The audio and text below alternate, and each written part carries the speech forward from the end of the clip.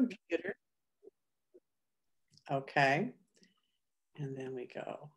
Then I'm going to share my screen. And here we go, share. Okay. I believe it's being recorded now. Yep, it looks like it is. So, you gotta get to continue, Mary, because we got a meeting being recorded dialog box in the middle here. I'm sorry? There's a this meeting is being recorded dialog box right in the middle of the screen. Is that okay? Can you acknowledge that box, Doug? Huh? I think you can click on that. That's a message to you, isn't it? It's a privacy announcement. Well, I just did, but I don't have it. Yeah, that's an individual message that everybody should be getting, I think, right? Oh, okay. That's a Yeah, you click to continue. Okay. If you continue, you acknowledge. I got it too. Okay. Well, welcome to Key Elements to a Realtor's website. And I'm Mary Ann Aschenbrenner, and I haven't built a lot of realtors' websites, but I have a couple examples to show here. And also to talk about what a realtor really needs to have on their website. So I'm going to go ahead and continue. Next. Okay, so the highlights what we're going to go over today. First, I'm going to talk about why you need a website. A lot of times the realtor will have one page on a larger company's website that they are a broker for. Well, you need more than that. You need a better presence than that offers you. Then I'm going to talk about 5 critical components to any website, which is kind of general, but I mean, people sometimes forget some of these things. And then we'll go into the specifics that a broker or a realtor needs, reflecting who you are, FAQs, testimonials, and potentially proper listings. And then I'll do a little bit of talk about SEO, how you can own search results for your name. So oftentimes for a realtor, owning the search for results for your name are really, as long as people are looking for you by name, that's a good way to find you. And you want to make sure those show up. So let's go to the next one. Okay. So this is a client of mine, Shana Denny, and I did just a basic Google search for Shana Denny. And as you can see, she owns the results of this page. She is a part of Realtor.com, real estate agents, that's some sort of listing service. She actually runs her own company, so it's not the name of her company. She has her Facebook page up there. Her name of her company is Polaris Realty Northwest, so where the home page comes up. And then the Shana Denny page of Polaris Realty Northwest comes up. So that's something you're going to want to have if you have a real estate site, is to have a page that just has your name on it. Her LinkedIn profile comes up, and you got some images of her. Then on the right-hand side, you have a Google My Business results. And that shows the area she traditionally works in, and it links to her website. You can call her on that. And so that's another thing you want to have. And we'll talk about getting a Google My Business listing later. But before we do that, let's talk about what you want to have in a website. So number one, you need it to be accessible. And we could talk for an hour just on accessibility. And in fact, we've done seminars on just accessibility before. But I'm going to talk about a few very high level, just looking at it. Perceivable, operable, understandable, and robust. So when they say perceivable, they mean like text alternatives, colors, foreground, background that are distinct from each other. I sometimes put it this way. Text alternatives are where you have something called an alt tags, alternative text, written for every image. So when you upload an image to a website, there is an alt tag that you can add to that. And I have clients who forget to do that. And I say to them, do you think that our sidewalk should be handicap available so that a person in a wheelchair or on a scooter can get up onto the sidewalk at the corners? And they always say, yes, yes, we should have that available so people can get around. Say, well, then why would you not put an alt tag on your images? It's really the same thing. It allows somebody who maybe doesn't have great internet service. It'll show what that image is. There'll be a little text there that says what it is if it doesn't come up. And for people who are blind or vision impaired, it's a lifesaver because their screen readers will actually read that and tell them what that image should say. And also Google really likes seeing those. And if your website's not accessible, you're going to be downgraded in Google. So always put those alt tags on your images. Colors, when you put up colors, think about, is somebody who's who is colorblind going to be able to see this text on top of this background? You know, if you have a green background with blue text, it's possible they won't be able to read it. So always consider that. And there's sources online to get more information about colors and font sizes and so forth. Operable, that means is the navigation simple? Are the buttons clear? User-friendly navigation is just, don't mess with that. Because if somebody can't get around their site on your site, they're going to leave it. Also, you want the things on the web page to be keyboard accessible and have your buttons clearly labeled and big enough so that if they're on a cell phone, it can still be touched. A good theme should give you this, and I know any good WordPress theme is going to be fully accessible. One more thing I should say is do not design content in ways that is known to cause seizures. And I know that's kind of a weird thing to say, but back in the day, people would put flashing things on the flashing colors on their website or something like that and think it was cool. It wasn't cool. It actually can cause seizures in certain people. Plus, it's just irritating to everybody else. So don't, avoid that. Is it understandable? Can users understand it and read the information as well as the operation of the user interface? And usually you want to check that by having friends or acquaintances look at your website and you just watch them as they negotiate through it. And finally, robust. Does it maximize compatibility with current and future user agents, including assistive technologies? Assistive technologies might be screen readers, might be other things that help people who are disabled in one way or another to be able to use the internet. And so you definitely want to make sure that your website is technically robust enough to be able to handle that, both now and in the future. Okay. 5 critical components for any site. Number 2, call to action. There are many ways to write and design this, but just make sure it's there. And I am a firm believer that every website needs to reflect the owner. And so if you're the kind of realtor who's like, call me today, I'll get you in a home tomorrow, then have that in your call to action. And if you're the kind of realtor who's like, call me today, and we can discuss your housing needs in the future, then say that. Have it reflect you personally and how your attitude is. Don't try to mimic someone else that's not you. Okay, contact information and include a hyperlink phone and email. Make it easy so when people are on a cell phone, they can just click a button.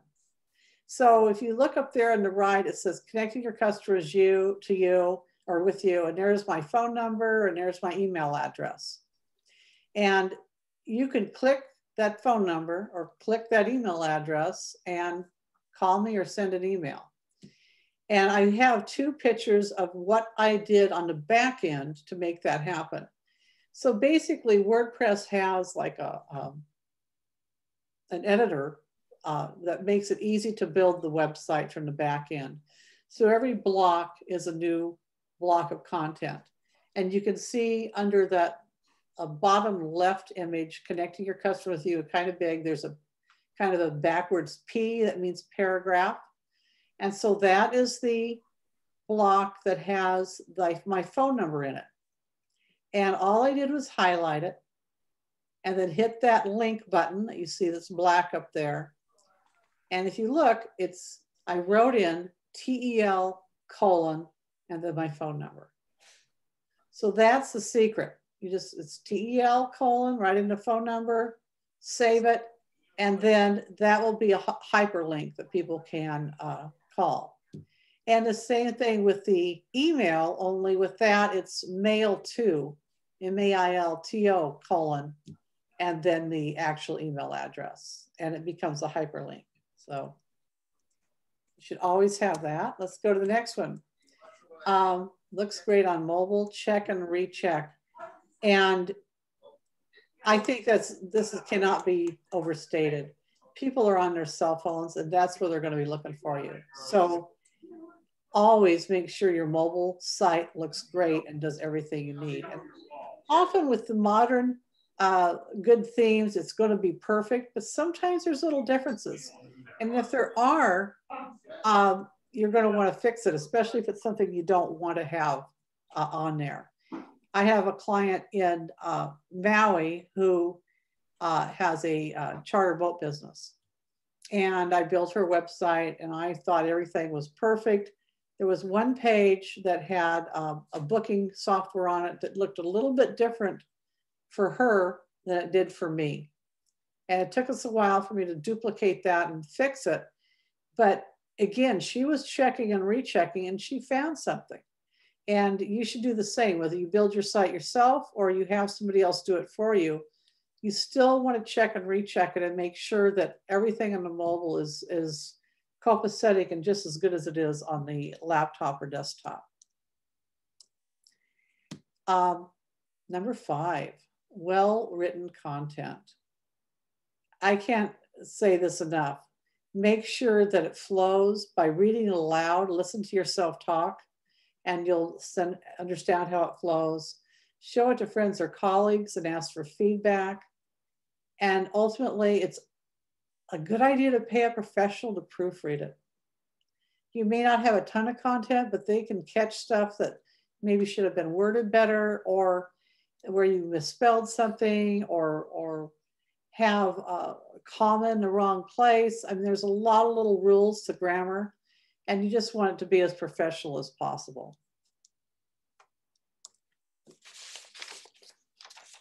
Okay. Specifics for realtors and brokers.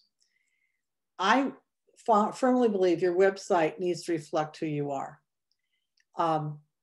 When people meet you in person, they should go, oh yeah, this is who I expected. It shouldn't be something completely different. And I don't mean just by your picture on the site. I mean the vibe of the site, the feeling of the site. If you love the color pink, put some pink on the website. You don't have to overdo it, but put some pink on there because that's your favorite color. If you want I have a very masculine feel or vibe to you, then make sure your site reflects that. It's okay.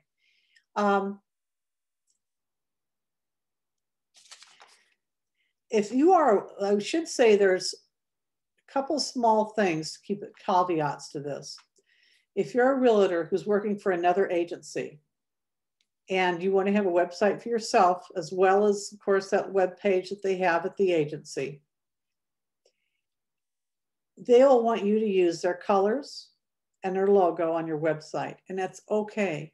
You can do that and still make that website reflect you by what you put in the about page, by including your credentials, by your image. Sometimes they even want you to use the same font they're using, which is not hard to do. But it's okay to make a website that you know, is Mary Jane Realtor.com for, you know, Oregon First or some other real estate company. That is how you get yourself up in search results for your name.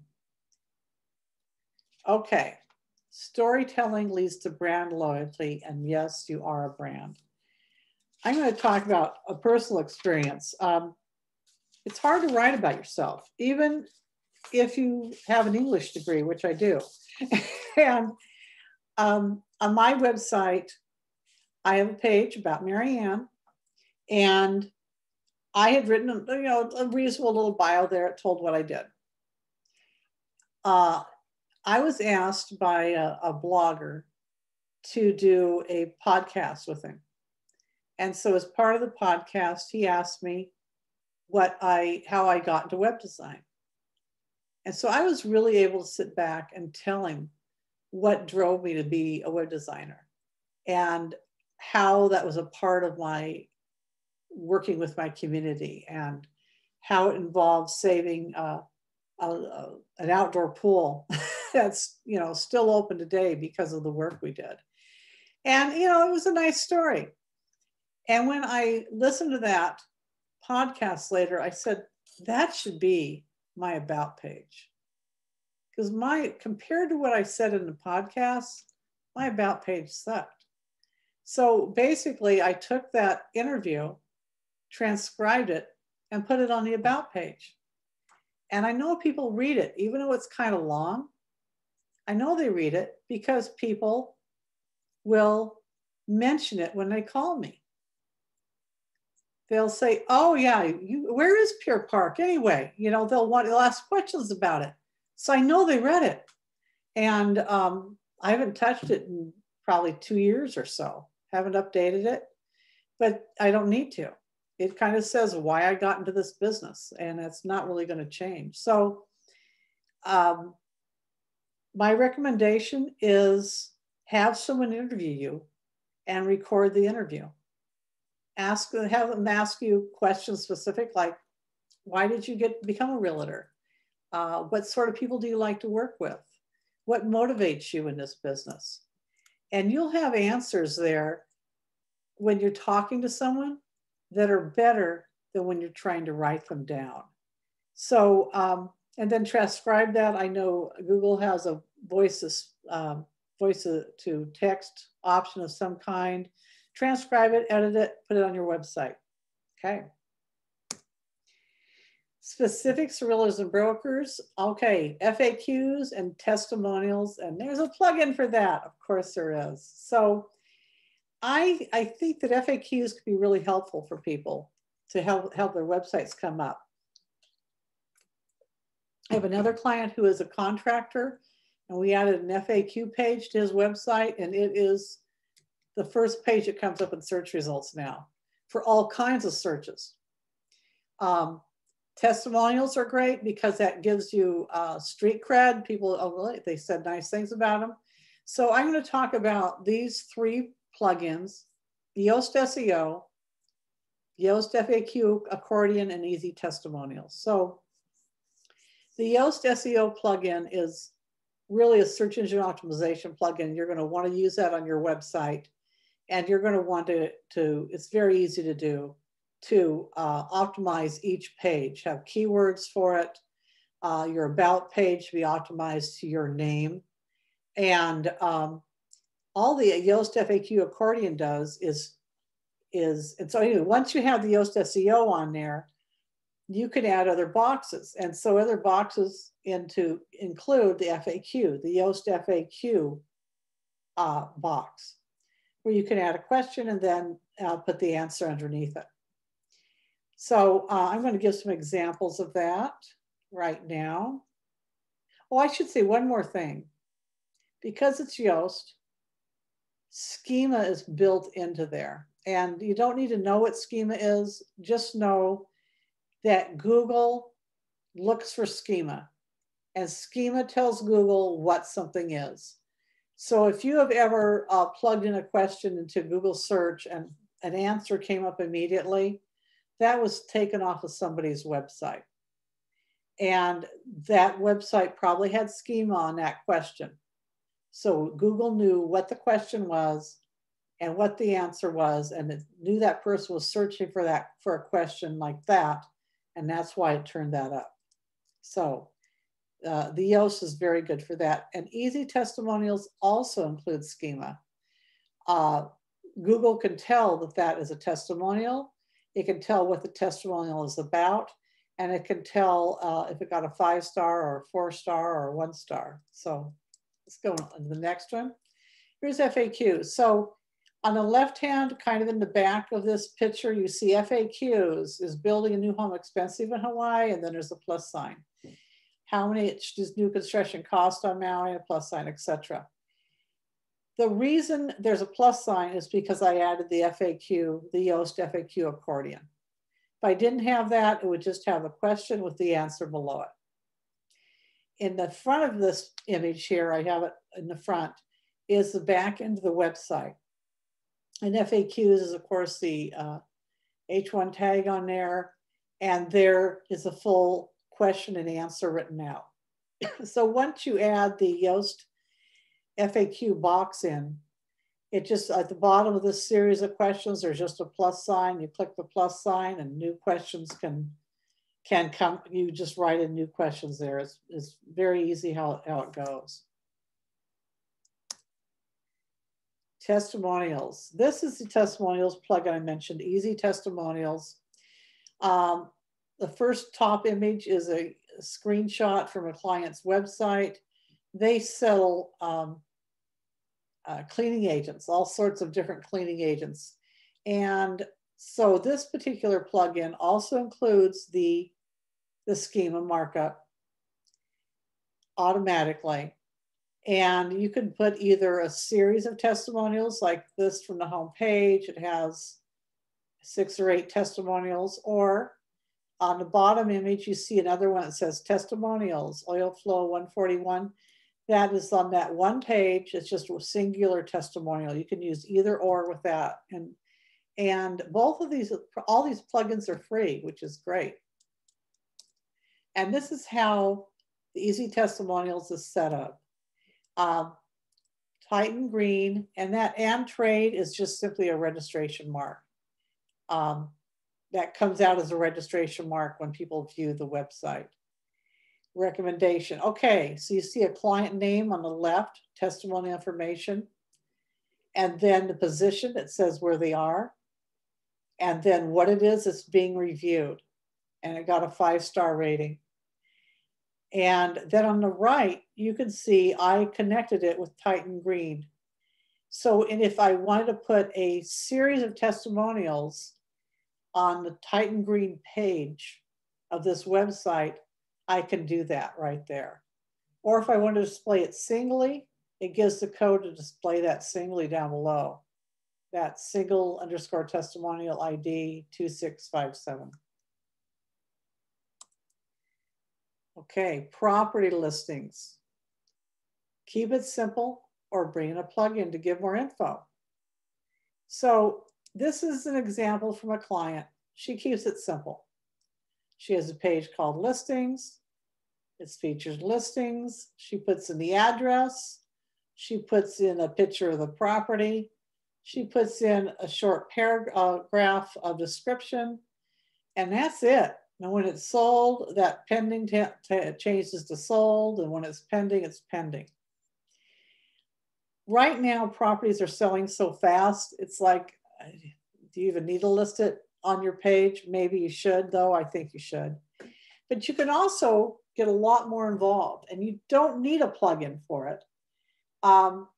We could add a, for example, a Google Maps link in here and have a little map that shows them where the property is actually located, and they can click it and get directions.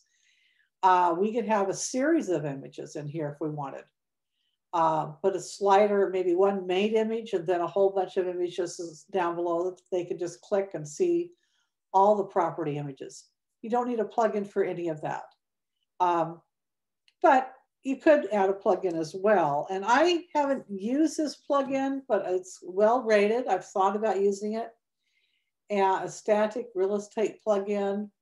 And it seems to do a lot of cool things. So if I design a website for a realtor again, I'll probably try this out. They have a professional version, but they also have a free version to test it out. And it might be all you need is the free version. If you do use a plugin on your website, I want you to note a few things. Where it says last updated 3 weeks ago, that's great. You want a plugin that's updated and kept fresh and kept current. Look at active installations. It says 6,000 plus. Okay, that's not bad. That's good. You want to make sure it has good testing with and also ratings. If you look down, it has 127 5-star ratings. So it didn't see, I didn't include it in the picture, but how many 1-star ratings too. There's also another box down below that'll say if problems have been solved, issues that have come up, how many have been solved. So that kind of gives you an idea on if you want to install it. If it, for example, hadn't been updated in 9 months and it only had maybe a quarter of the ratings were 5 stars and a lot were 3 or 2 or 1 stars, I wouldn't put it on my website. So that's, just a word to the wise if you're ever adding a plugin to the website. Okay. Any questions so far? We've covered a lot of stuff so far. Any questions so far on what we've gone through? Like, is there anybody who's raised their hand? I think Doug Noyle. Doug Noyle, what's your question? It is I. Yes. I've missed you, by the way, Doug. What do you mean you missed me? I missed you not seeing you at our meetups. Oh. I mean, like in person. Oh, gotcha. Beer. I miss that. I miss everybody too. I got to admit though, I get to go to more of them virtually than I would physically. So I really hope we get to do the hybrid thing, but True. So I will study that for us. I had a question on when you showed the listings and are you manually posting all those, or do you have some kind of custom field set up for your client to fill out, or? I taught her how. It's very simple because everything is just a block. So all she has to do is add, it's probably an H2 or H3 with the address. And she knows how to change the color, and then she knows how to upload an image. And I do have an image optimization plugin on this website. So, because, you can't trust a client to upload a properly sized image. They just take it on their phone and upload it. So, right. So it's 100% manual. You're not using ACF for any, like the sale pending or any of the other fields or anything like that? No, I'm not using any ACF on this. Do you know how many listings she typically has? Average, say? She she's on maternity leave right now, but she typically has 1 or 2 going at a time. Okay. Neat, thank you. Yeah. So, but it doesn't, this wouldn't take her more than 10 minutes probably to upload. When she took her picture and put it up, and it'd take her longer to write the paragraph of copy, I think, than to actually put this on her website. And if you scroll down to her listings page, all she does is add sold. After she doesn't delete it, she just puts sold above it and adds something else to the top. Did you drop the URL somewhere? Shana, it's Polaris Realty Northwest. Okay. Or you could look up Shana Denny, and she'll be there. And I think you mentioned in the comments on the meetup, are you going to cover a little bit about when they ask you to connect with their third-party systems and whatnot?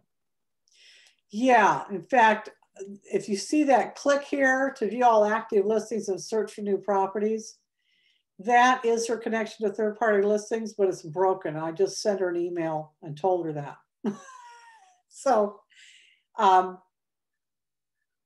yeah, you could easily connect it to your third party. When I started with Shayna, she actually worked for another real estate agency, a big one in Portland, and we built her first website. It was Realtor Shayna Denny PDX, because her name, Shayna Denny, was also being used by a realtor in Texas. So she had to find something to differentiate it. And that's what she, she put the PDX on it. And I went to the company website that she was part of, and we got the color off that, and they sent her a logo she could use. And we picked a font that looked very much like her company's website. It might have been the same font. And it looked like the company website. It really looked a lot like it, only it featured her. And it had a page optimized with her name on it, and had an about page, and it featured her and no other realtors, just Shayna. And then maybe 3 or 4 years ago, she decided to start her own brokerage, Polaris Realty, and she has a couple brokers working for her now. And so this is off that website. It's a very simple website, but it reflects her. If she was somebody that says, I want to grow a big real estate company, I want 30 or 40 people under me, it would be a different kind of website. It would look different. It would have a different vibe to it. But that's not really what she wants to do. She's good at what she does. She gets business from referrals, and she just needs a good web presence. And so that her website does what she wants it to do at this time. Any other questions?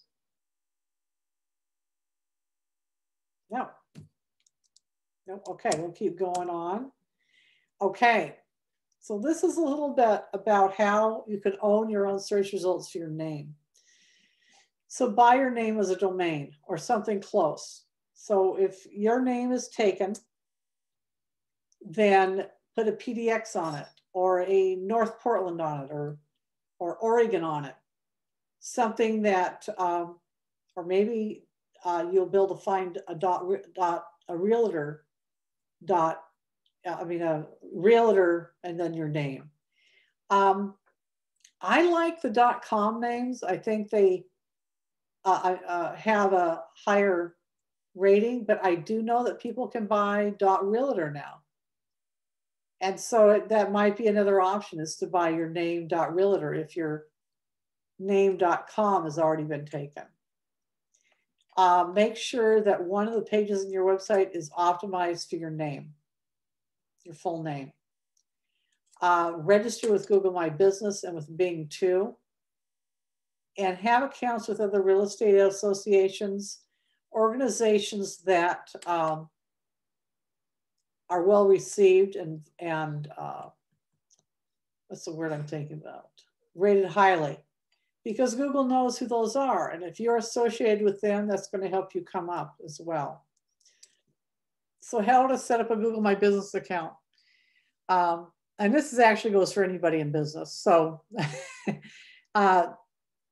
you go to googlemy.com business and select manage now. First of all, you have to have like a Gmail account of some kind. Enter your business name, business location, service area, and choose your business category.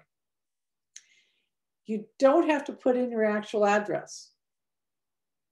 Well, they will want your address, but if you say, I don't service out of this building, I service this service area, then they will respect that, and what'll show up is the service area you serviced. Add a contact phone number and a website URL. So that's why you build your website first. And then you complete your Google verification. And the easiest way to do it is to have them send you a postcard. They send you a postcard. It will have on it a code. You log into your website and back into google.com business, and you put that code on it, and they consider you verified at that point. Any questions on setting up a Google My Business account? No. I should say that once you have one, you can also post on it. That's not a bad idea. If you have a new listing, post it on Google My Business. You get a promotion at work, post it on Google My Business. It's okay. And now I have questions and answers. And I think that's what we have now. Any Q&A from people?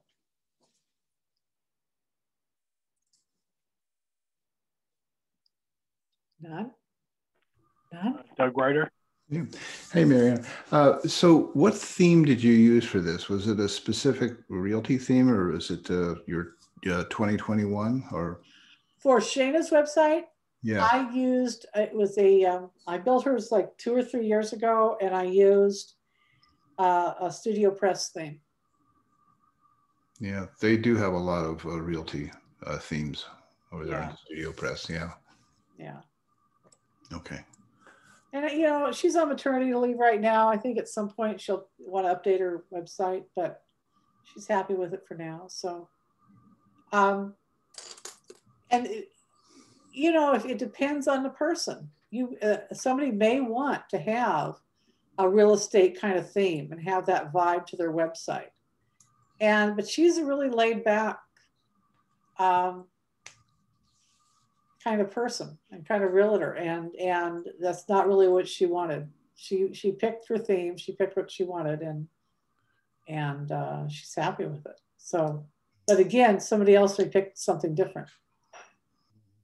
It's good that she has a unique spelling on her first name. Yes. Yes. Yeah, it's a pretty unique first name. Yeah.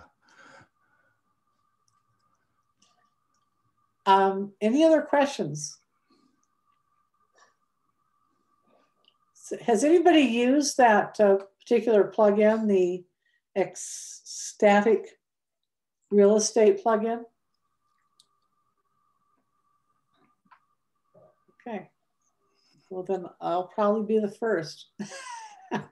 What does it do for you? What does that plugin actually do?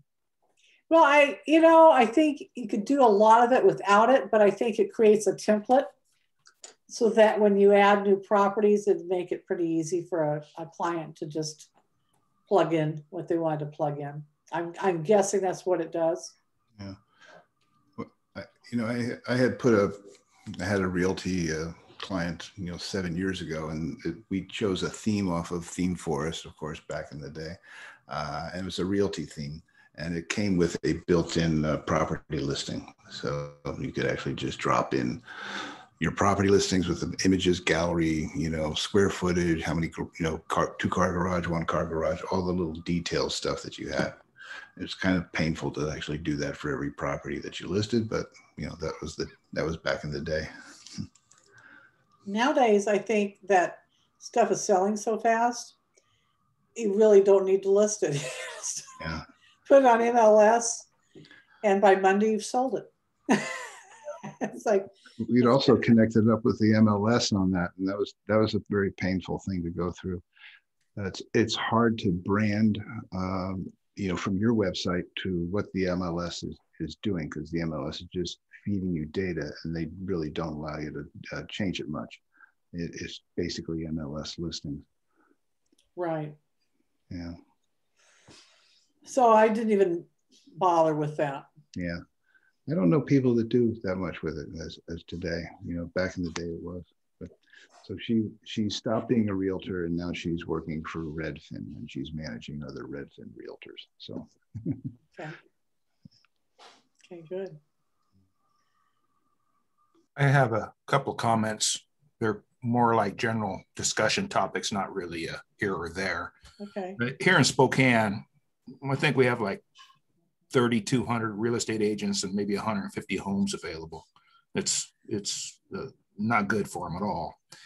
When I saw this posted, I got to thinking, okay, well, I know a lot of real estate agents over the years, and they move around a lot.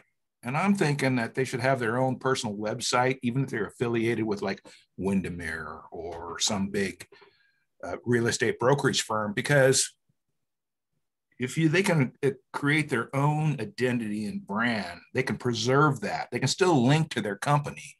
But I don't know that if you're in the real estate business and you work for a brokerage, they may not let you do that. Right? They do let you do that.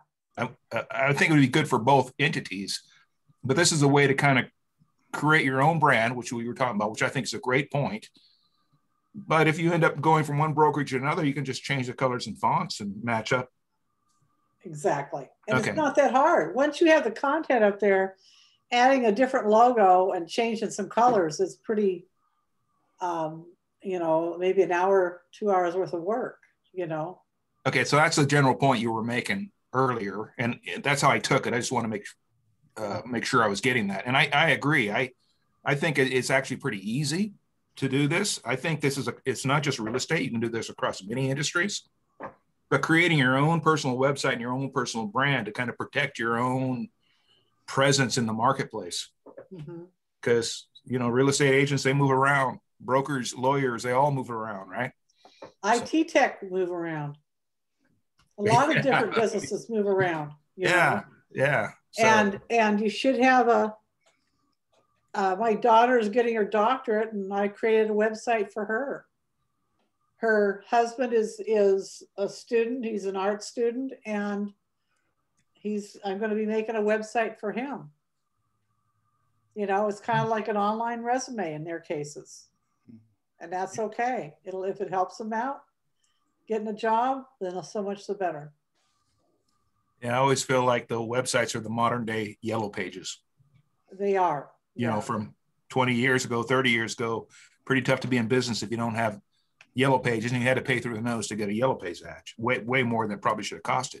Right. Now, if you want to be in business, you have to have a website, right? Yeah, it has to be. So anyway, thanks for the presentation and thanks for the information. Thank you. I appreciate that. Okay. Any other Doug questions? Noyle? Yeah. Doug Noyle's got his hand up. Yes. So I was looking at the site and I noticed like when you go to the listings and you click on the pictures, it pops into a third-party picture site. Okay. Which is neat because what my question is, did she already use that, or did you kind of guide her to bring that in and start using that? I told her how to do that. Okay, so she didn't know about Home Snap to begin with? I think that. So in other words, when they don't know and you're first starting this site, they would tend to ask you to create that kind of a system. But a site like HomeSnap already exists, and it's that's a involved web app, so to speak. And they just upload the pictures and it does all kinds of stuff with them. So I was just wondering, from your perspective, do you guide her to use that type of stuff, or was that something she was already using? That's kind of what I was asking. That's something she was already using. Okay. But I showed her how to link the images. It sure makes it convenient. Yeah. It's nice. Yeah.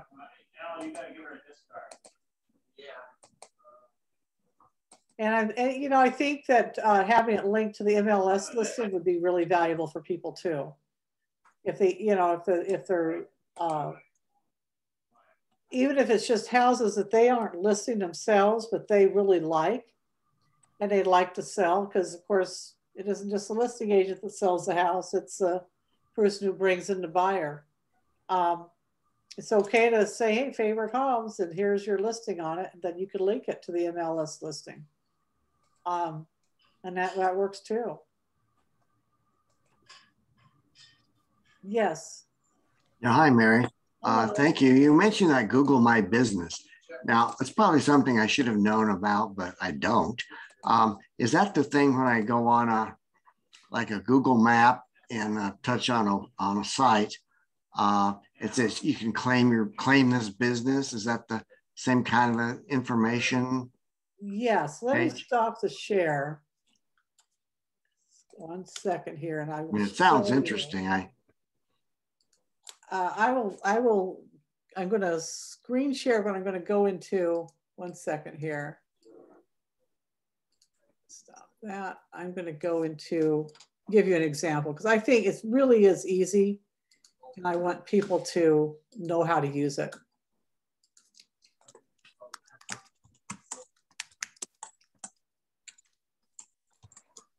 Okay, so I'm going to screen share again.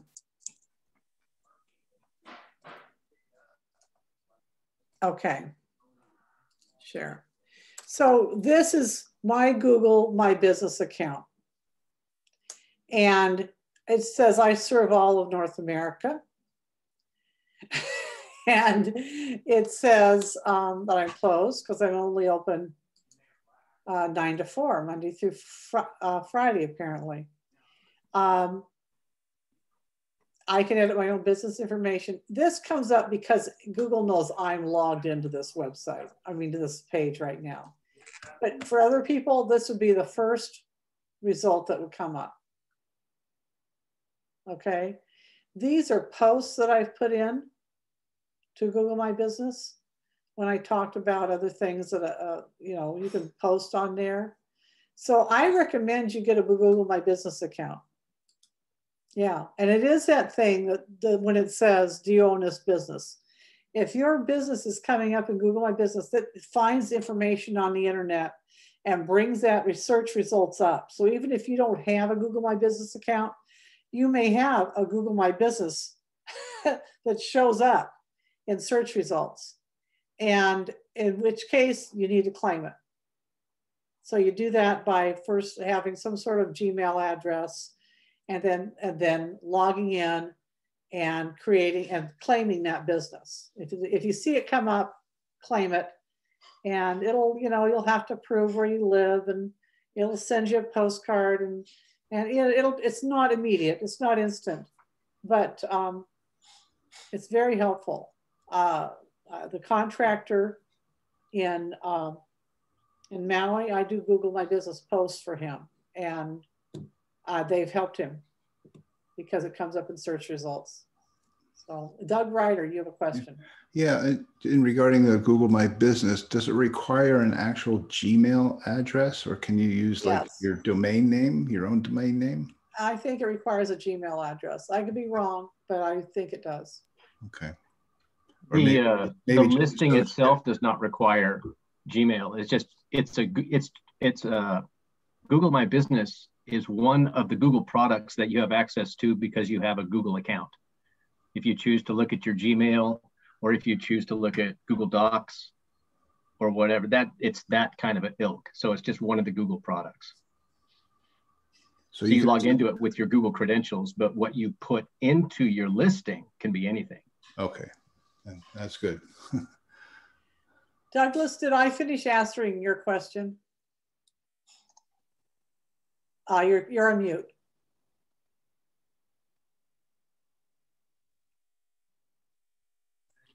Okay, the follow-on is that that big box featuring your business on the right, is that one that can show up sometimes in searches as a freebie advertising for you? Yes. Okay. And Bing has one too, so register on Bing also. Oh. Do not discount Bing. Okay. It doesn't get the search, you know, many search traffic as Google does, but Bing gets searched. And it's, you know, it comes in with every business, for every company that has a PC has Bing on it. So I know it gets used. And I saw something recently, send money to your favorite charity with each search on a Bing account. I was like, oh, because that's going to attract certain people. They're thinking. So we can continue. I'm going to stop the recording because I don't think we need that anymore. So pause or stop recording.